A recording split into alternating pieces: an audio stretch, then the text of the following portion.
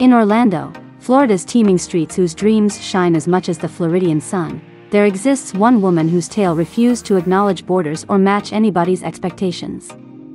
Selene Castle is a name whispered in admiration across continents, leading back to the beautiful island of Puerto Rico where her heart rhythm beats with that of the waves. Since she was young, Selene used to be proud of her heritage, which could be seen through a fiery Latin spirit that flowed through her blood vessels. She looked like she would become famous. This was because she had pitch dark locks and eyes that glittered just like stars do, at 5 feet 5 inches tall with curves that would have made the Caribbean Ocean feel envious. Selene was an epitome of self-assurance and attraction. However, Selene's journey wasn't an easy one.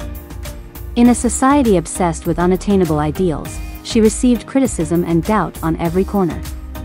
Like Phoenix from ashes, however, she won't calm down from all this, but what did she do?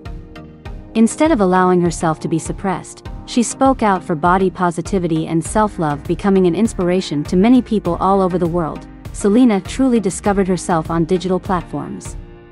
With simply a snap of her fingers' perfectly painted nails, voila!